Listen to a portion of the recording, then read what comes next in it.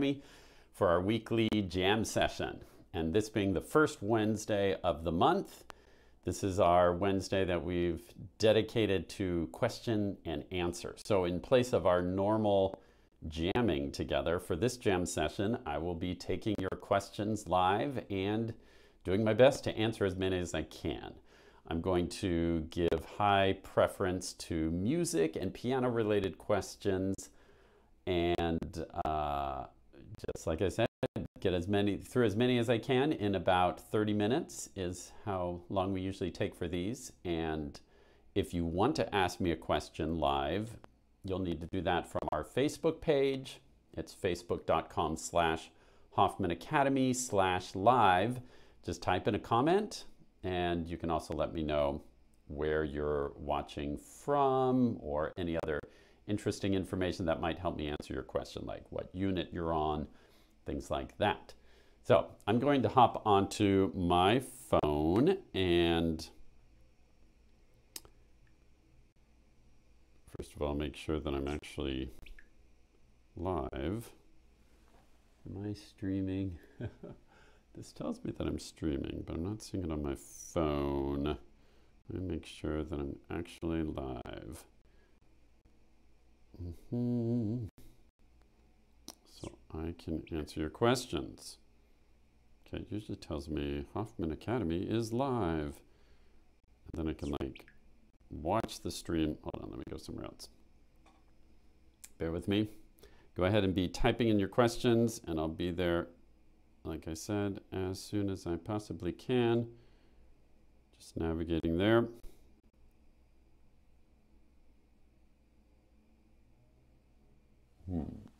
Do we have a problem? So I'm not seeing my own Facebook Live. Let's see here. If I can't find it, that tells me maybe you guys can't find it. Hold on.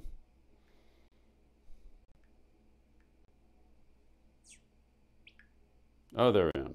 There I am. Okay. I found myself. Okay, here we go.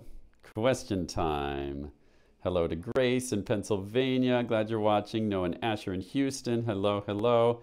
Who is my favorite composer? That's a great question. I don't have one favorite composer. There are several that I love. I love Bach. His music is so complex and stimulating and interesting. I love his choral music.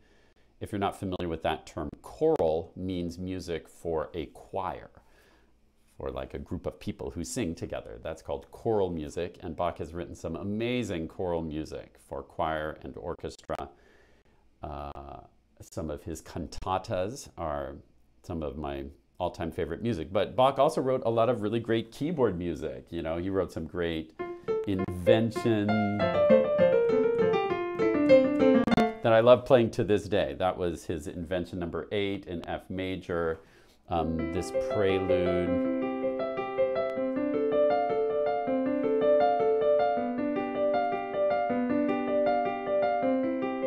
It's also by Bach, love it. I also love Chopin. Chopin is amazing.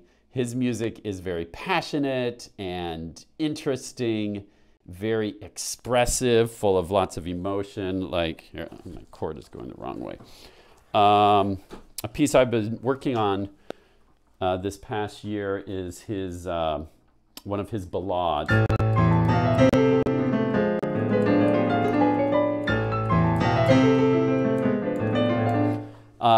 That's a little excerpt from a Chopin ballade that I love playing. Chopin also writes some very beautiful music like this etude. I also love Rachmaninoff. Rachmaninoff is great on piano. He also wrote some great choral music. My top 3 might be Bach, Chopin, and Rachmaninoff if I had to choose 3 just off the top of my head. But so many great composers to explore. Great question. Jude is asking, can I play Für Elise for you? Well, I won't play the whole thing because it's kind of long, but I'll play the first 10 seconds.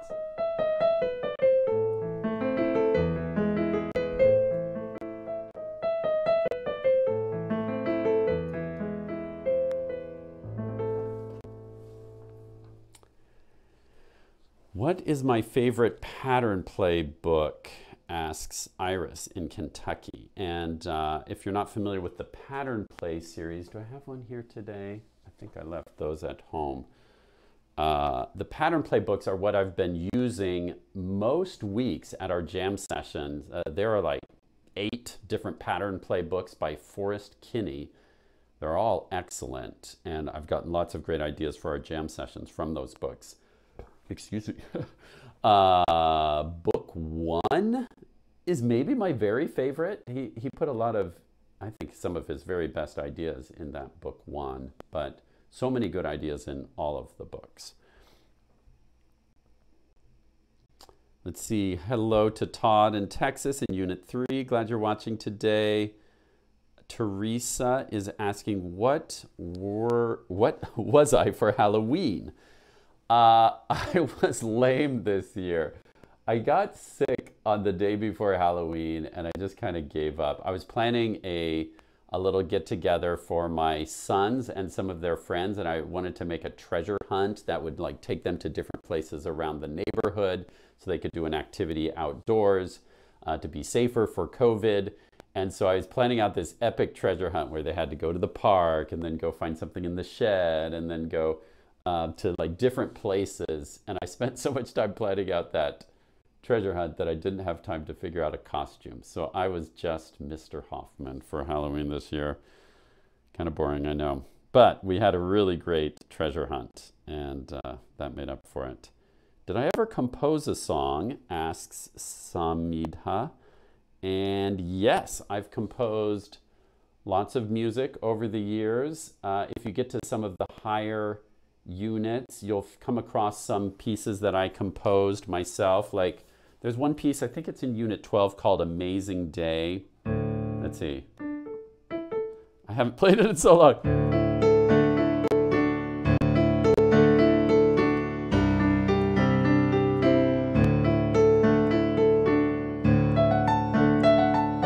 That's just a little part of Amazing Day that I composed, and you'll get to that in somewhere around Unit 12.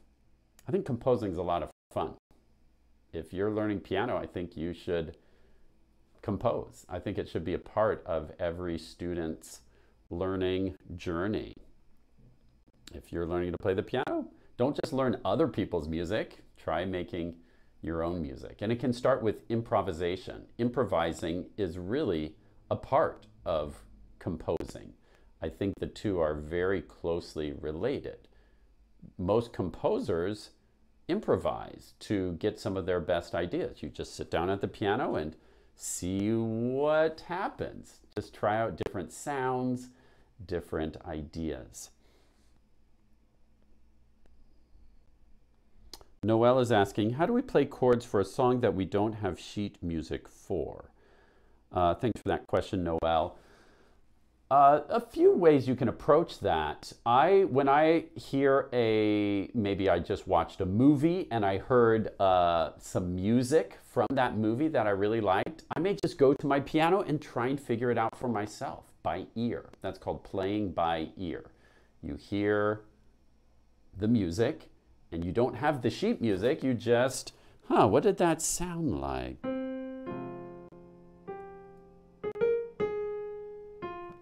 Like sometimes I'll hear something from Star Wars, I'll be like, oh, that was really cool, you know, like the Force theme. Is this the Force theme?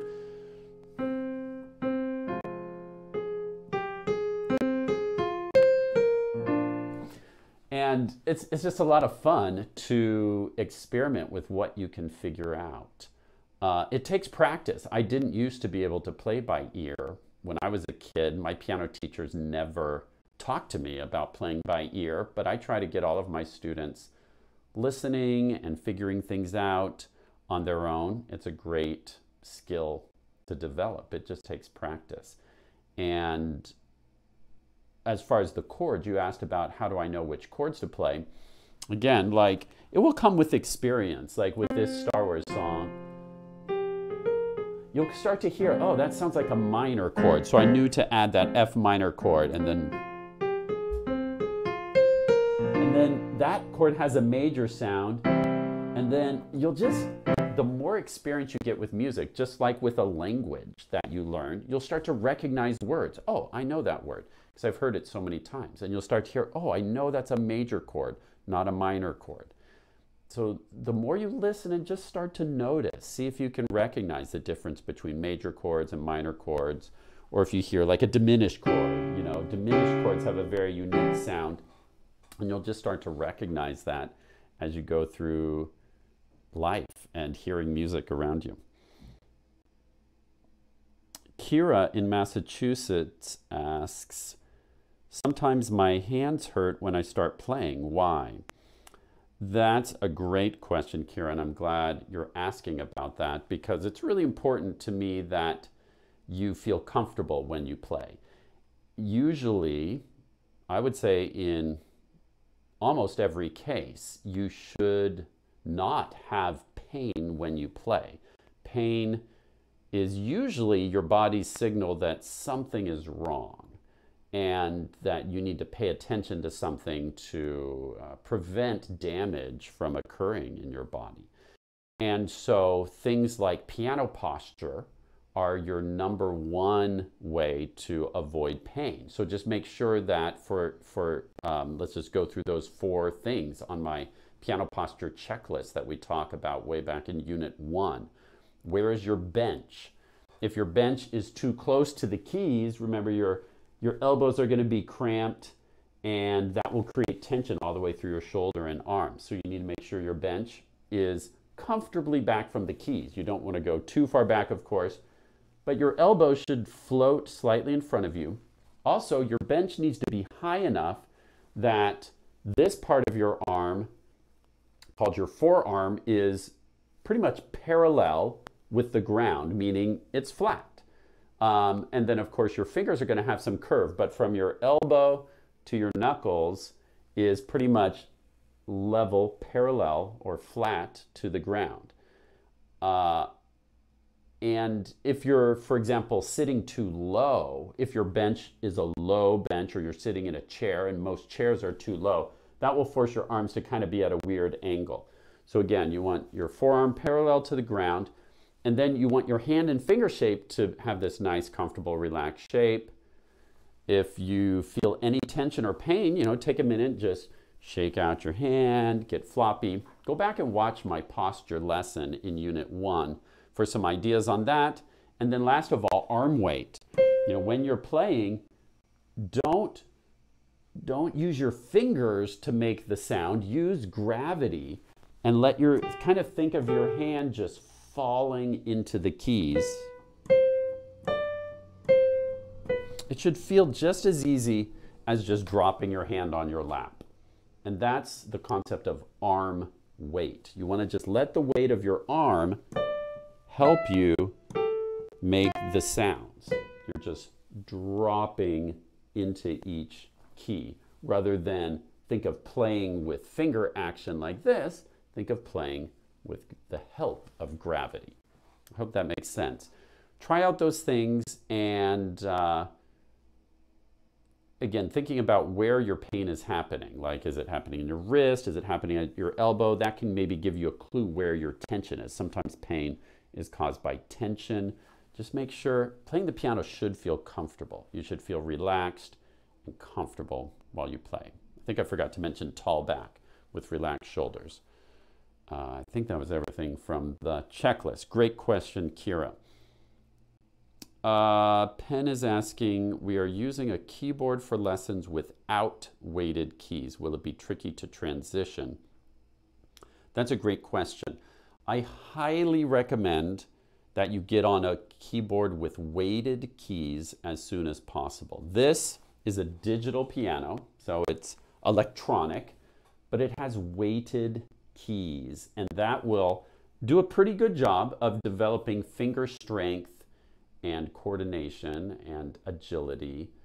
if you're on a keyboard without weighted keys, when you switch to an acoustic piano, or if you ever happen to play on an acoustic piano or on a digital piano, you're going to feel kind of clumsy and like, ugh, you don't know what you're doing. It's kind of like if you, I don't know, always walk around with crutches and then suddenly you take the crutches away, you're going to feel really weak.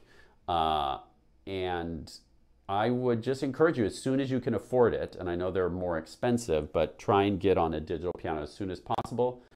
And yes, it will probably be a tricky transition at first, but I bet within a month or two, you can probably get used to it. You may just have to go back to some easier material at first, because you may just find that your fingers aren't quite as strong as you want them to be for playing on an acoustic piano. Great question. Paul asks, are you making a Unit 15? I'm working on Unit 14 right now, and once I'm done with that, yes, there will definitely be a Unit 15. I don't have any plans on stopping until we're in the 30s. I've kind of roughly mapped out to around Unit 35 or so. So there will be many, many more units to come.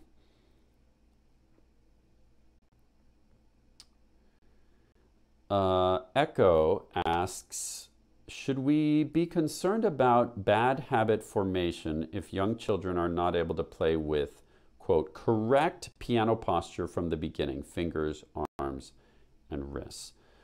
I would say you should be concerned, but not overly concerned. Like, I want you to be appropriately concerned. And just know that not everything's going to come together all at once.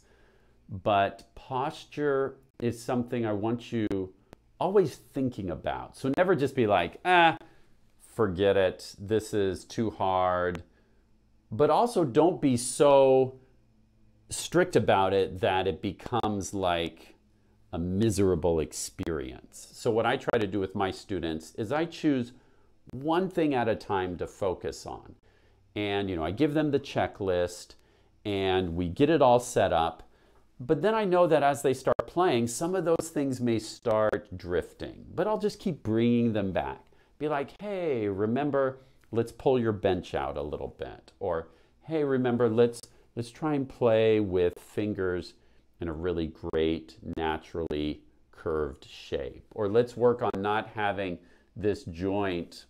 Can you see? Like if it bends backwards like that, that's not great for piano. You want it to stay in this outwardly curved shape. Okay, not this. You don't want that knuckle to bend backwards like this. You want it to stay like this. And that takes time. Kids' little fingers at 5, 6 years old, those may take some time to strengthen. And, you can do little games with it. I saw one piano teacher, I'm on a piano teacher's Facebook group, and one piano teacher created this really fun looking game where the kid was just leaning up against a door and they were doing different rhythms by kind of falling against the door and trying to keep the fingers in this shape, not that shape. If you can see them kind of bending backwards like that, keeping them outwardly curved and just doing like quarter notes or eighth notes, T, T, or whole notes, 1, 2, 3, 4, and just practice keeping the fingers in that shape. Or in some of my lessons, I talk about doing a little exercise where you're pushing against the fingers. But students take time to establish all of these habits. So I want to be persistent and consistent, but also give them space to be able to make music. I want kids to have the joy of making music. And so I don't want to stop them from making music to fix the posture and make everything perfect. But I also don't want bad habits to get too ingrained. So again, it's something that we talk about frequently and consistently. But things like getting these joints, that usually takes students some time to master. But things I really want to watch out for are bench. I don't want their wrist. A bad habit that I would try to avoid right from the beginning is not letting the wrist have this shape. You always want the wrist to be more or less parallel with the forearm and to have some flexibility. I like to see a little bit of a bounce as students play. That tells me that their wrist isn't locked in place. So those are the things I'm watching for with posture habits, you know, finger shape, wrist, bench.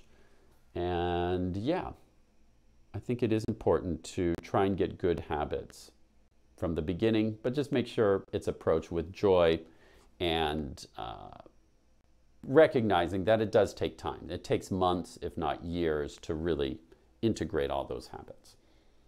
Great question.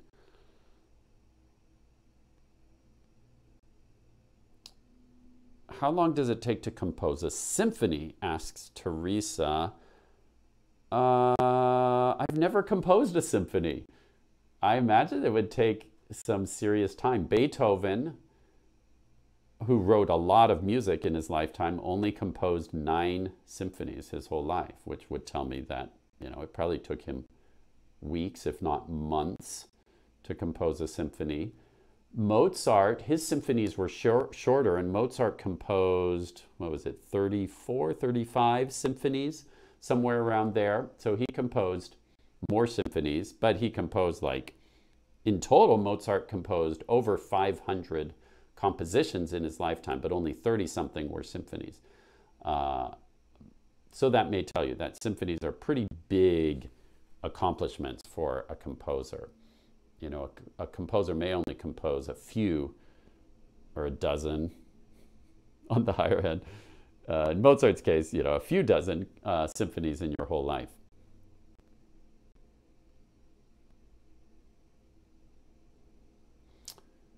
Naira in Colombia in Unit 4 is asking, why are there lots of E's in Furielese? Yeah, in this theme, it goes back and forth between this E and this D sharp a lot, right? You can see that. That theme, I don't know, it's just kind of this magical theme, right? Everyone recognizes that. How did Beethoven come up with that? It's just so kind of wistful, romantic, a little bit sad, a little bittersweet.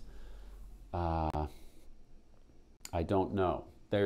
I mean, sometimes music doesn't have a logical explanation. It creates more of a feeling. Beethoven maybe could have chosen to written it in a different key, you know.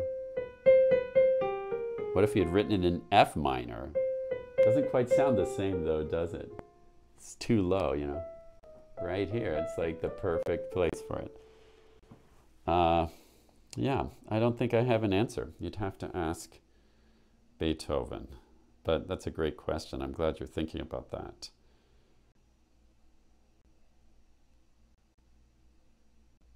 How big was the dog that my teacher had? Do you mean the one that knocked me into the swimming pool? I don't know. It probably felt really big because I was only like 7 years old. He seemed like a big dog. I don't know.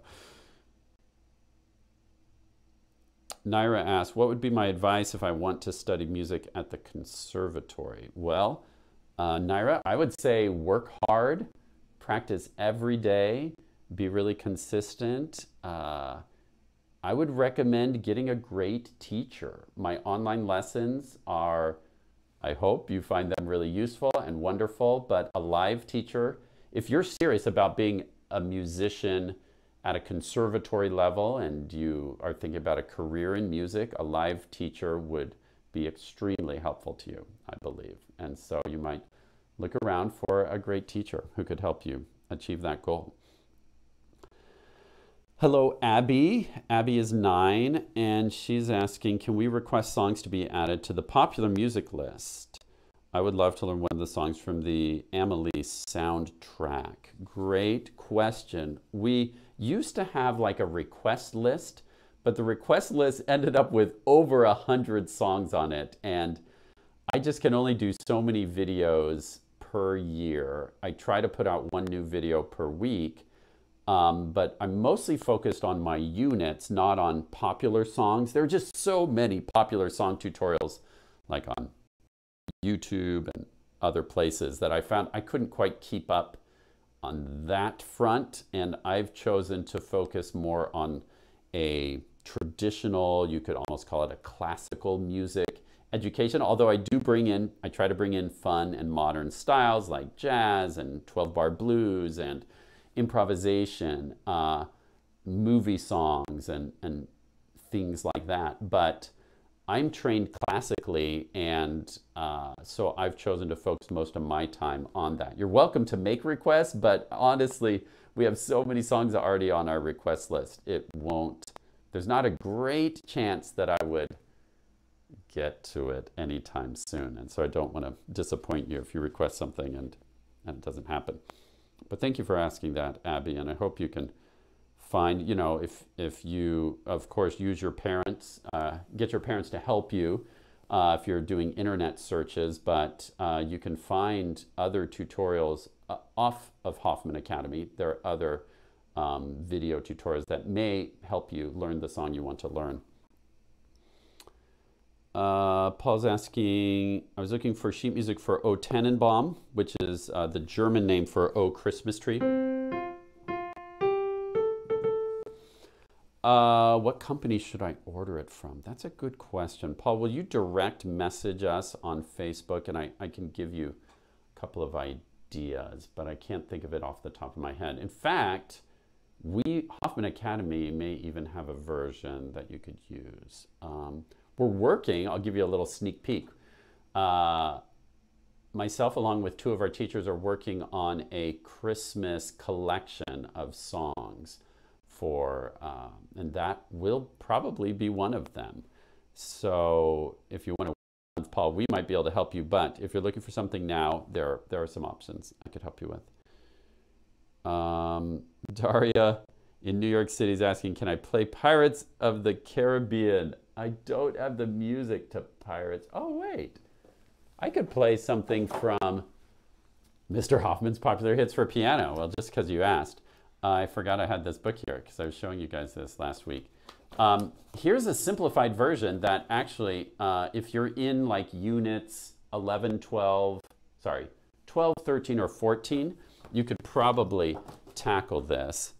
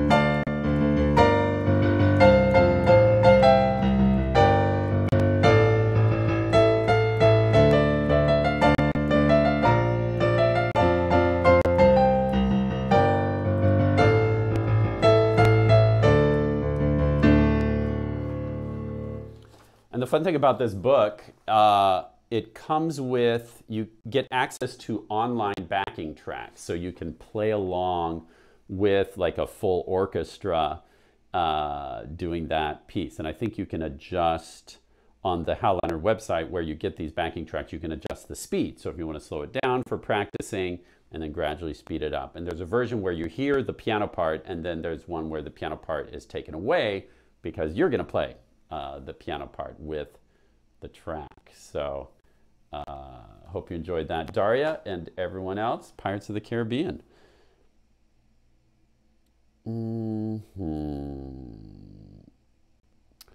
Mindy asks, who is my favorite movie composer? Definitely John Williams is my favorite. I mean, there are lots of great ones, but his melodies and harmonies are just so original and interesting. You know, when I listen to movie music, a lot of it just gets very repetitive. They use like the same chords over and over again, maybe the same 3 chords, the same 2 chords, the same rhythms. And John Williams is just so inventive. His melodies never get repetitive. They're fresh and they're interesting, and his harmonies are interesting. It's just a delightful mix of complexity and charm and heart.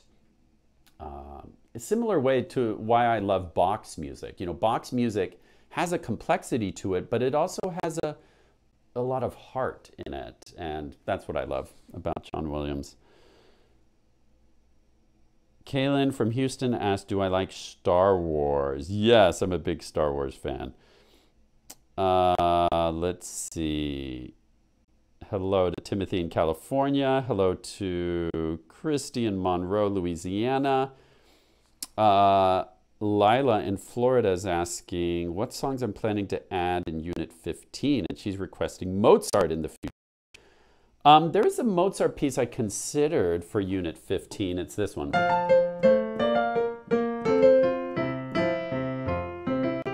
But it's a minuet, and we've already done so many minuets. I'm like, oh, should we do another minuet? But, you know, minuets were really popular in the day. That was like their dance music. If you go to a party these days and, you know, you see people on the dance floor dancing to pop music. Well, back in Mozart's day, you would go and you would dance the minuet. You know, this was their party music. And so there are hundreds, probably thousands of minuets by many composers. Looked like I was frozen for a second. So that's one I might add, Lila. I'm not sure yet. I'm focused mostly on Unit 14 right now, but I can give you a sneak peek of the next song that's coming up in Unit 14, and it's The Wild Horseman.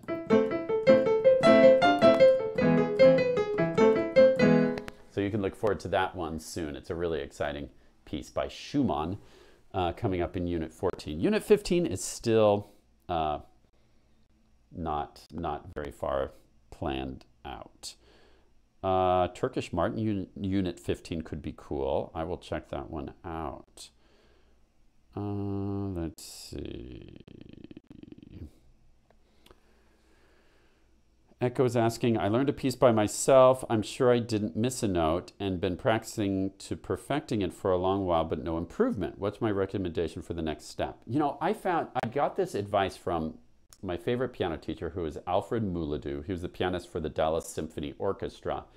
And he told me that to be working on multiple pieces at the same time, because he told me if I would work on one piece really hard, sometimes you can come back to a different piece that maybe you'd put on the shelf for a while and you'll be better at it. Just sometimes by working on other pieces, it like just helps your brain make.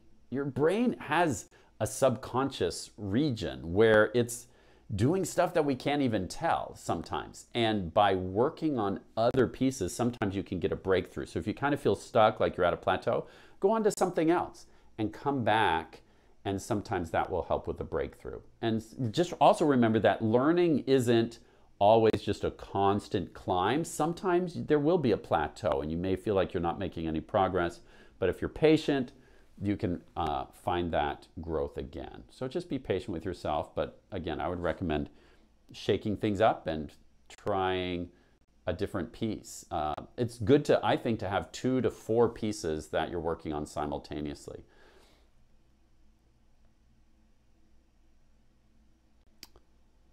Chira Wan asked, what is the first song I ever played? Well, I was just thinking about this the other day when I was teaching about in Unit 13 about chromatic scales, which is where you go every single key, white and black.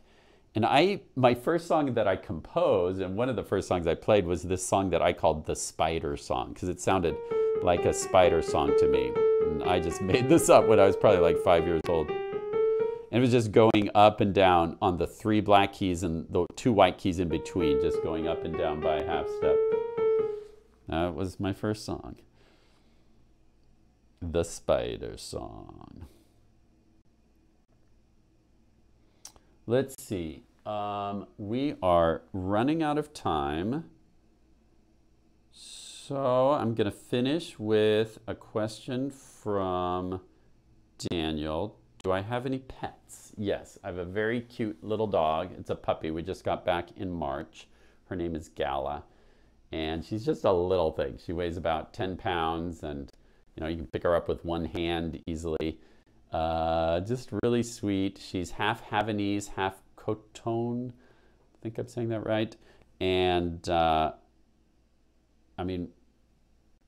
super cute.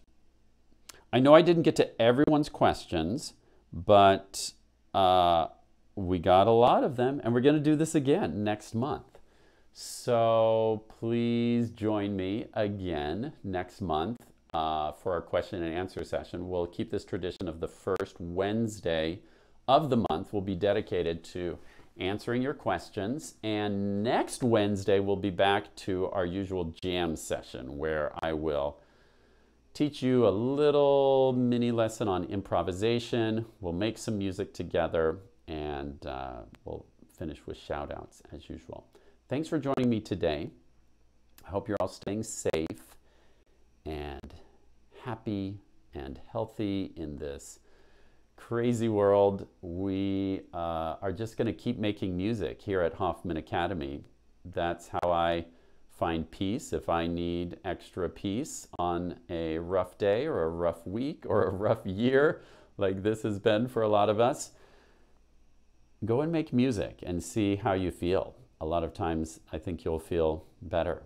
Even better, make music with someone else. I love playing duets. You can improvise together. I've given you lots of ideas for improvising duets this whole year as we've been doing these jam sessions. You can go back to our archives to review any of those past ones if you want some fresh ideas. But just know that I'm really grateful that you guys are learning piano with me, that you're part of our community. I appreciate when you share about Hoffman Academy with someone you know and spread the word. We've heard from a lot of people that you first heard about Hoffman Academy from someone you knew, and that really helps us grow. So I appreciate all you do to help spread the word about what we're doing here. Our mission at Hoffman Academy is to bring music into people's homes around the world, get more people making music in more homes, making music together. It's a great way to build community and to be more alive, more human. Humans are meant to be creative. And whether you create music or art or dance or poetry or cool stories, be creative, be a creator, and create beauty and happiness and good things in the world. There's so much you can do to create happiness. Thanks for watching and learning with me, and I look forward to seeing you all back next week. Bye, everyone.